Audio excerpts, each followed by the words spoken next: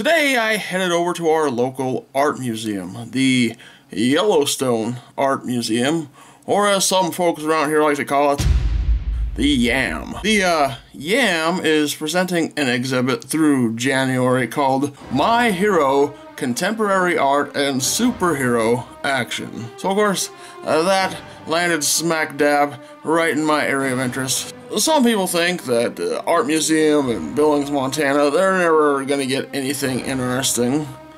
Unfortunately, a lot of those people actually live here in Billings.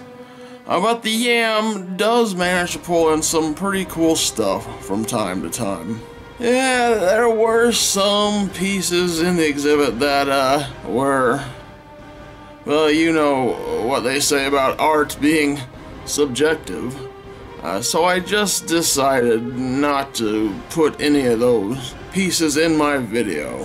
I was kind of hoping that there would be some comic book art, you know, art by actual comic book artists, but I guess that was not really the purpose of this exhibit. Overall, it was kind of a small selection of items. I wish there had been more. But I'm done blabbing for now. Enjoy the rest of the museum tour.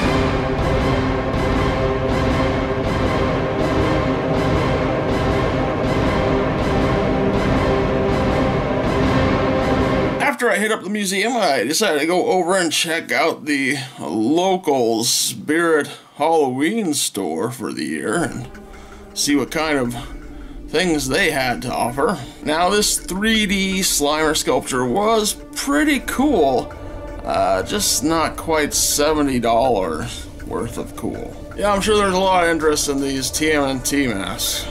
Now, I thought these giant bear masks were pretty cute. Ah! Oh my god, what the fuck is that?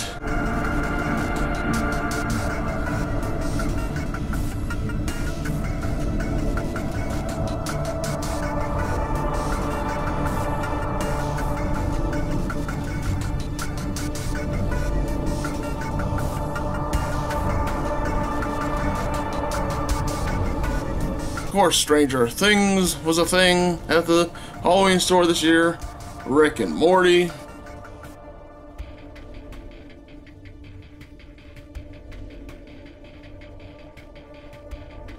A giant animatronic Jack Skellington. And giant freaking creepy clowns. The big reason I wanted to check out Spirit Halloween this year was because of this.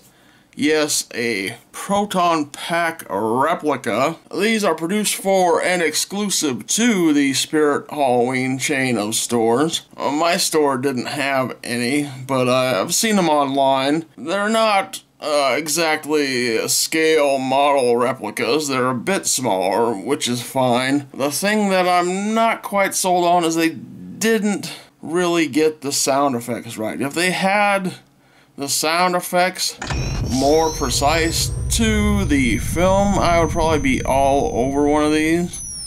Right now I'm kind of pondering buying one. I'm just not 100% right now. But I guess that wraps up this little out and about video.